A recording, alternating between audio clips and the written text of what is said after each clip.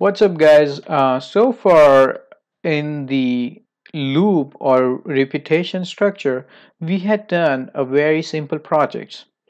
Now I'm gonna introduce you to the advanced logic. Okay, it's not too tough, but we're gonna do this project. So file new project, and for this project we are using a while loop. Okay, so we're gonna say while loop reverse underscore number. So we are using a while loop to reverse a number. So let's go ahead and get a number first. Number equals to 1 2 3 4 5 6. Okay, so here is our number, and then we would need another variable, integer rev. That's an abbreviation for reverse, and I'm just gonna say okay. So we have integer num and integer reverse. We're gonna use while, and we would need to add a condition over here. So what's the condition? A condition is number where number is not equals to 0. That's what we want to do. Okay, while number is not equals to 0, we say integer digit equals to number percentage sign, that's modulus sign, 10.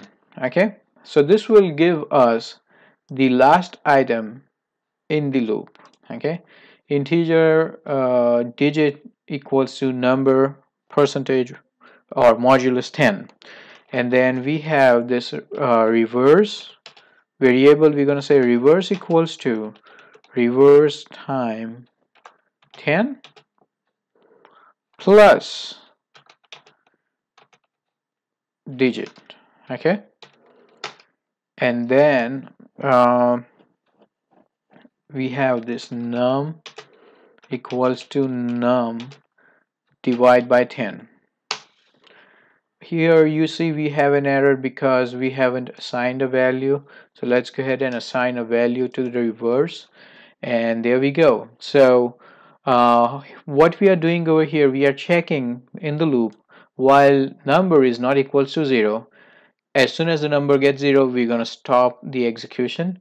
Integer digit equals to num percentage sign 10. So that means when you divide a number by 10, whatever is the remainder, assign it to the digit, and in this case it's going to be the last digit at every time.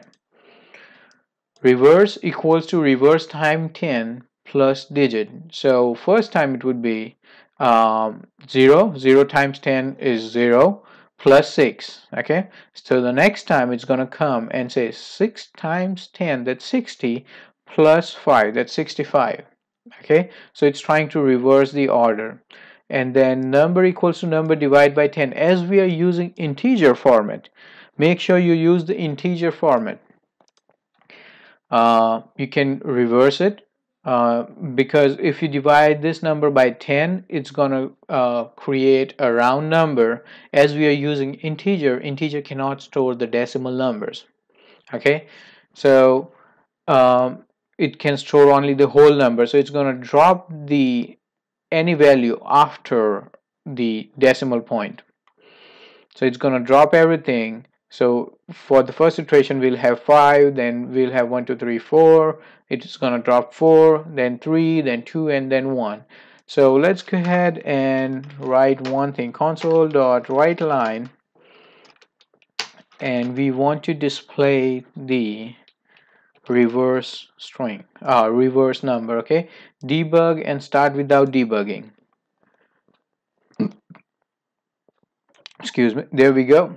You can see 6 5 4 3 2 1. We just reversed the number. Hey guys, thank you for watching this video. If you like this video, please go ahead and hit that thumbs up button and subscribe to my channel.